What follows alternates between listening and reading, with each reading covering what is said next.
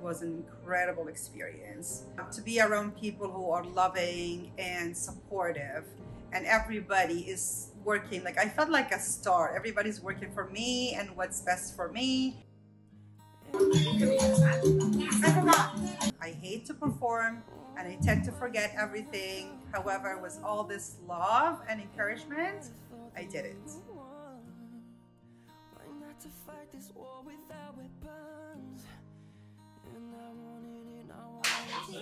Welcome, Naglaa.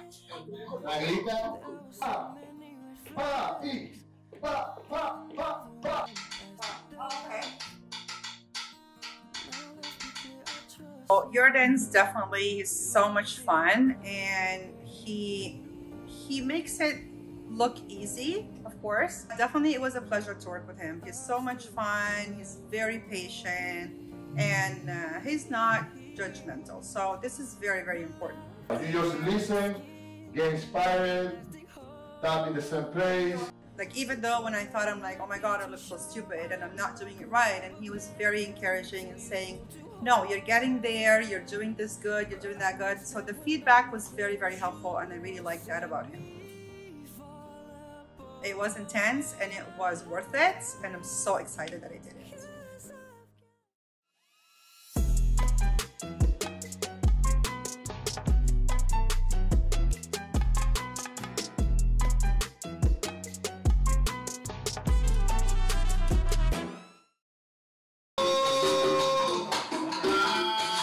I thought at the beginning it was not going to be that intense.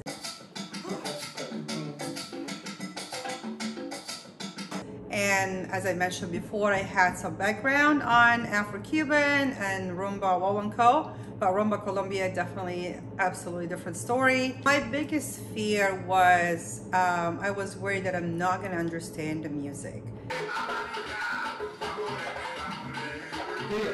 And to follow the clave, or I didn't even know which part of the music should I focus on, and when do I do this clave, or I didn't even know which part of the music should I focus on, and when do I do this move or that move. So I was like absolutely clueless when I first listened to the music, and I'm like, I can hear this, I can hear that, but definitely Yordan made it much more easier for me to focus on one instrument or one type of music, so where I can move my body to certain type of clave or any other instrument. No. You pause the step that I can give you the pause. This one. 1, 2, 3, 4. One. The left. No, the side where you want to do it. You want to do cha-cha. You want to do cha-cha. Before, I used to see all those professional dancers doing those moves that I wasn't sure what it is and how, where did it came from, because it wasn't Afro-Cuban or rumba Wawanko. And now that I learn it, and I can and I see where did it come from, and I'm gonna add it to my freestyling.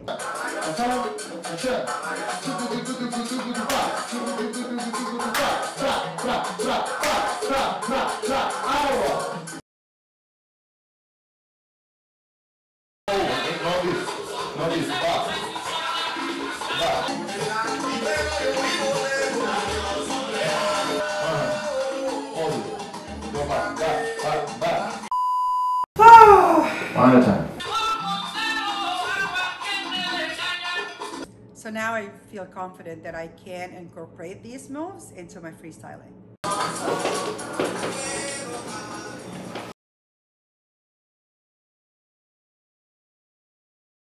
And when I did the final performance, I had to call, of course, my best friends.